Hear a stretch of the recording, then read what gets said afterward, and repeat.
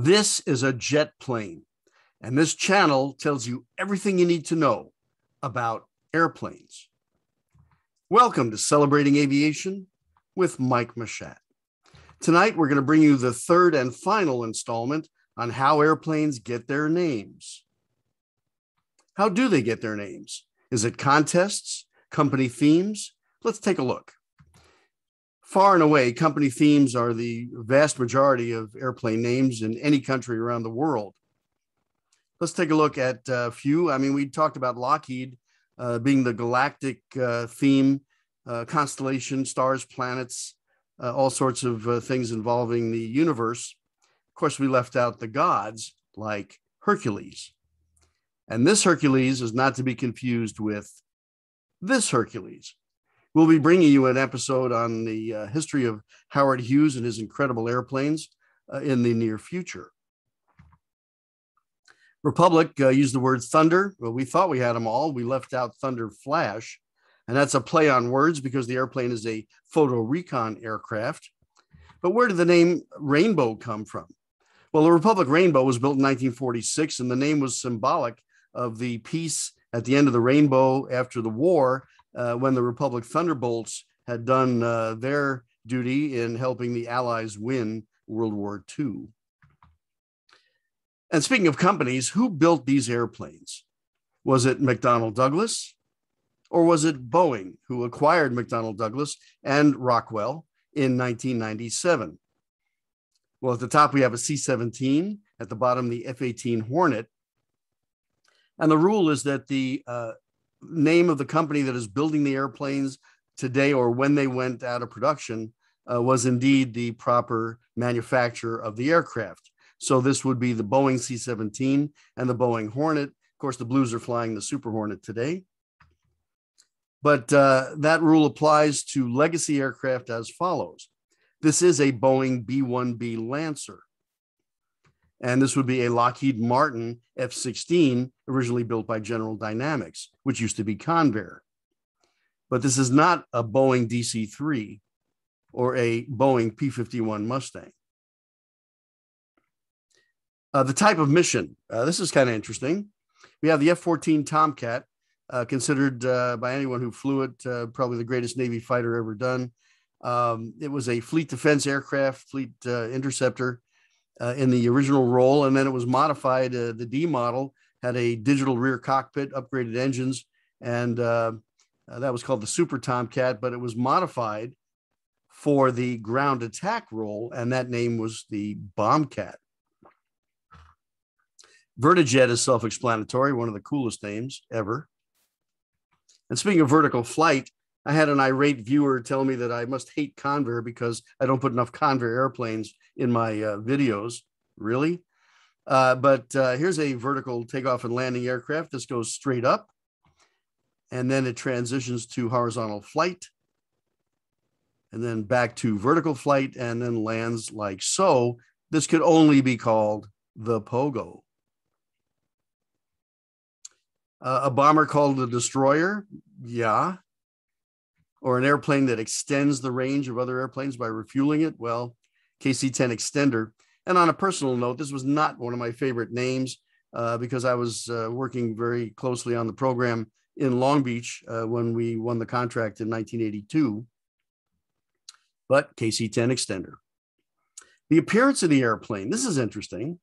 If you look at the contra-rotating pusher props on the Douglas XB-42, you could only call it the Mixmaster.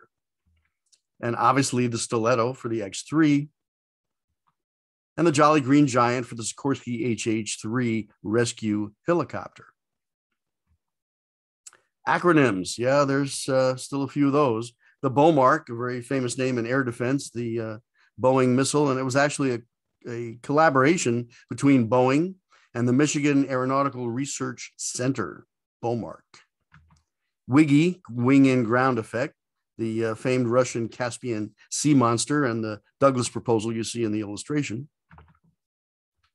This is fun, the Mitsubishi Mu-2. This is a Japanese turboprop in the mid-60s, great little airplane. And in the United States, it was marketed by Mooney. Well, if you count in Japanese, Ichi ni san shi, Ni is the number 2 in Japanese, so Mu-Ni is Mu2. Pretty clever. The numbers racket. Can't get enough of this stuff. Oh my gosh. Okay, the F4U Corsair 2. What's that? It was never named the Corsair 2. Well, it should have been. I'm sure I'll get comments on this. Here's why. The original Corsair was an observation biplane, land-based, the O2U and O3U, later version on a float. This was the original Corsair. So that would make this Corsair the Corsair 2, which would make this Corsair the Corsair 3. Why that didn't happen, I don't really know, but go figure. So now we go from the terrible 2s to the terrific 3s. The F8 Crusader, later version with the radar nose and the sidewinders, the Crusader 2. And the ultimate Crusader, the fastest, Navy's fastest single-engine jet aircraft, the XF-8U3 Crusader 3. We have the C-74 Globemaster from Douglas, the 124 Globemaster 2. That would make this the Globemaster 3, the C-17. Here's a nice shot of the Grumman Gulfstream over Fire Island, New York. This was a great little twin turboprop executive airplane in the late 1950s. And believe it or not, the first commercial customer was Walt Disney. His call sign when in the air was Mickey 1. The Gulfstream 2 was a jet version with Rolls-Royce engines and a T-tail. Gulfstream 3 was an upgraded version of the 2. Here's the Gulfstream 4. And of course, you have the 5 and this, well, I think you get the idea. Airliner names. Now, these are not from the manufacturer necessarily. They're marketing names from the airline, but they deserve mention too. We have flagships, Astrojets, mainliners, Clippers, Yellowbirds, and Golden Falcons. Let's take a look. American Airlines had the flagships going back to the DC-3, and the piston-powered flagships were named after cities in the United States, while jet flagships were named after states in the United States. When the fan jet engines came in the early 1960s, all the American airplanes were renamed Astrojet. Show of hands if you had this airport set as a kid. United had the mainliners, Pan Am had the Clippers, and TWA had the star of, well, they get the record for most types of themes for a single airplane, the Lockheed Connie. The early Connies were named for countries around the world, cities around the world. The later models were named after states in the United States, rivers in the world, and the Super G Connies, the 1049G, these airplanes were named after the castles in Europe. This is the Star of Windsor. JetBlue actually put the word blue in a name on the nose of their airplanes. So here's the theme, and you can see the common theme through the list. But when you get to the bottom, Canyon Blue, this is my personal favorite. It's kind of an inside dig because Canyon Blue is the official color of Southwest Airlines. Nice one. Yeah, the Northeast Yellowbirds, a very elegant scheme designed by the legendary industrial designer Raymond Loewy. And the Golden Falcon. I'm going to save the airline for the Golden Falcon until the end because we have a little surprise for you. In the category of other, we have things like, well, we're back to Russian NATO code names. Can't get enough of these. We talked about F for fighters, H for helicopter, C for cargo. But take a look at all the fighter names, which are, notice that they're all 2 syllables. Every one of them. There's a reason for that. When you get to cargo airplanes, the 2-syllable names are on the left and the 1-syllable names are on the right. And the reason is 2 syllables denotes a jet airplane, 1 syllable denotes a prop airplane.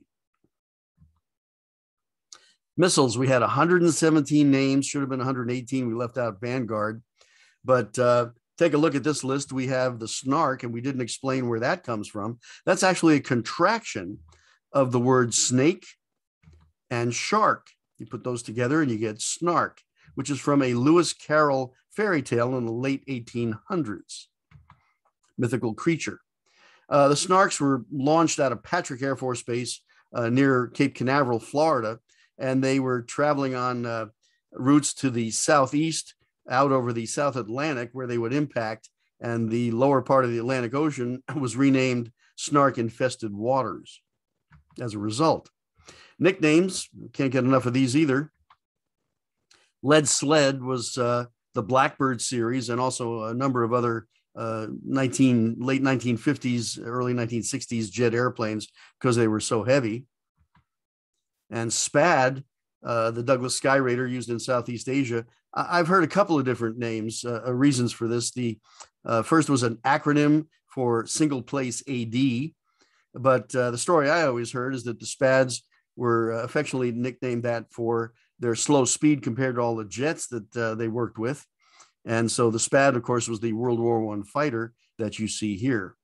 Now, speaking of SPADs, here's probably the most famous SPAD pilot, Ace Eddie Rickenbacker. And later in life, Captain Eddie had an airline which used the names Golden Falcon, and that airline was Eastern. This color scheme, for me personally, my favorite of all time, I think the greatest color scheme ever applied to a jet airliner, Eastern's Golden Falcon DC-8 jet. Well, there you have it, our third and final installment on how airplanes get their names. Thank you for celebrating aviation with Mike Machat. Hope you enjoyed this episode, and I want to say thanks to you, the viewers. I am so thrilled to bring these to you every week, and I thank you so much for the great comments. It really means a lot, and thank you for being aboard. If you haven't subscribed, hit the 707 at lower right, and when you see that, and please, we'd be happy to have you on the channel. A little sneak preview for you. We're going to be bringing you the third and final installment in our Escape Systems series on rocket sleds, and that'll be posted next week. So thanks again for watching, and as always, take care.